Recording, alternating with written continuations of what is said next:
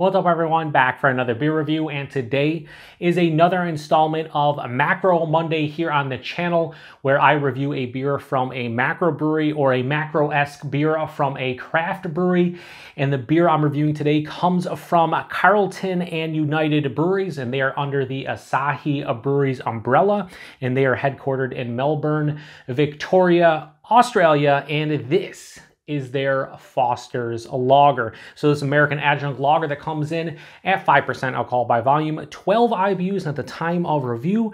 I don't know exactly how old this big old oil can is from Foster's, but it does have a best by date of August 28th of 2023. We're about 3.5 months away from that date. So according to Foster's, we should be good. Now, this beer, I haven't had in a long time. I've had it a couple times. I remember not really enjoying it, but this beer was recommended to me by Jeff Bohm, so huge thanks to him, viewer of the channel. I take recommendations and suggestions for Macro Mondays, so if you have any, put them in the comments section, and I will try to get to them as soon as I possibly can. I have a list of about 6 to 8 beers right now, but he was like, hey, I'd love to see you review a Foster's Lager, and I was like, all right. So here we are. Now, the only thing I remember about Foster's Lager was the tagline, which is Foster's, Australian for beer. However, if you talk to any Australians that drink beer, like a very good friend of mine and viewer of the channel,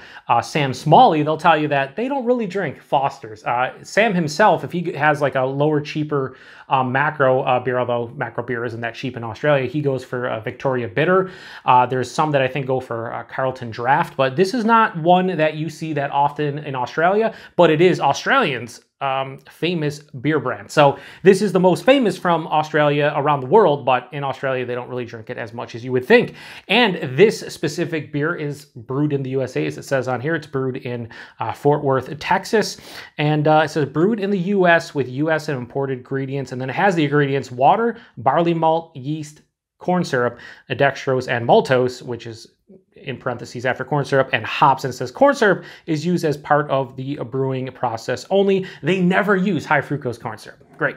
So anyway, we'll see if I ruin the pour on this big ass oil can, because when I pour like growlers and stuff, I usually mess it up. So we'll see, using the Jenny glass as we do here on Macro Monday. Anyway, let's give it a pour here. So I don't remember, again, much of this beer other than I am spilling it. Because again, these big ass cans, they suck to pour. Just to be honest with you. Doesn't matter if it's a crowler, a growler, a big ass oil can, they just suck to pour. I always spill some of the beer. I always lose a little bit. In this case, I'm probably not going to be as disappointed because, again, I don't remember really enjoying this one, but it's been so many years. We'll see. Anyway, yeah, that looks like your macro lager. That golden yellow color, or golden straw color, maybe a little bit darker, has a lot of carbonation. A finger of a bright white soap sudsy looking head. Hold it up to the light. Yep, you can see your hand through it, the whole nine. Kind of looks like Jenny Cream Ale in the Jenny Cream Ale glass. Anyway, let's get a nose. I'm not getting anything, really. Swirled up here a little bit here. Yeah, I'm getting like a generic, like corny kind of malt bill. Like it has like that little bit of a sweeter, like corny sensation, a little bit malty, no real hops to speak of. Doesn't smell offensive, but I just can't smell a lot. It's just basically malt. Yeah, anyway, let's get into it. Cheers, everybody.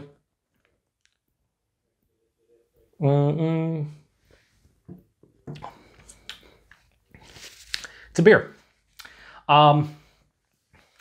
It's a beer. There's not much more to say about it. It's inoffensive. Like, this isn't bad or anything.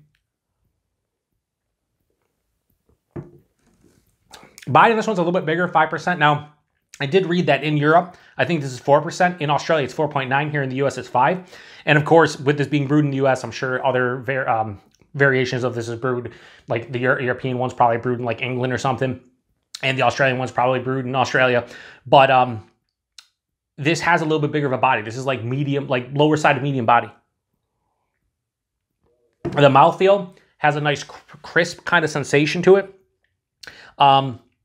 Yeah, it's crisp, it's effervescent. It's kind of what you expect from this beer. It's pretty clean overall. The taste, though, super simplistic. Very simplistic. It's up front. bready, grainy, corny kind of malt character.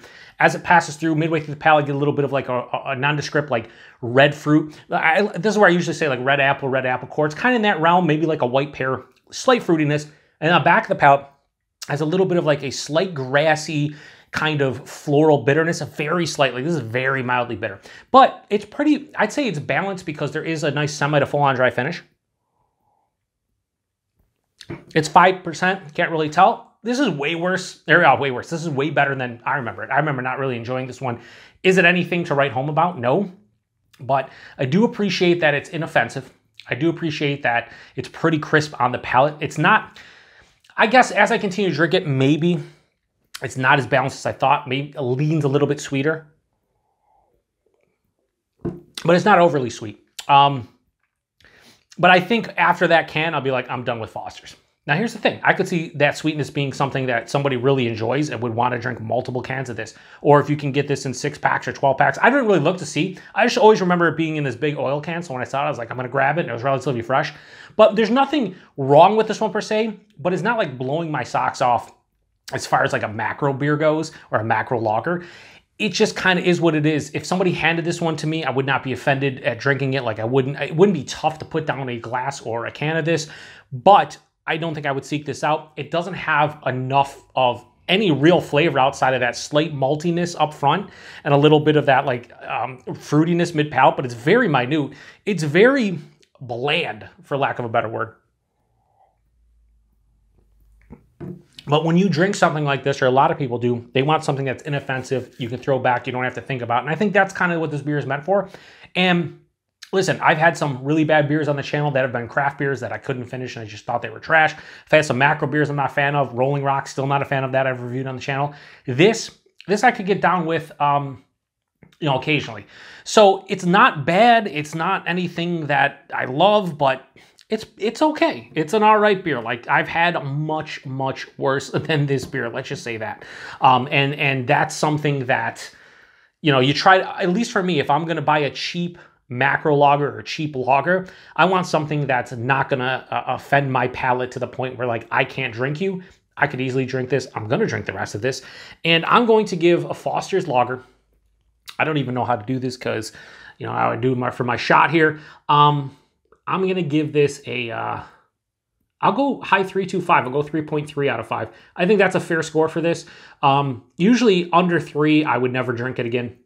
Between 3 and 3.5, I drink it again, but I never buy this again. And I'll just be honest with you, I'll never probably buy this again on purpose. But again, I would easily drink this again if I was at a party or it's over somebody's house at a barbecue and they just had this.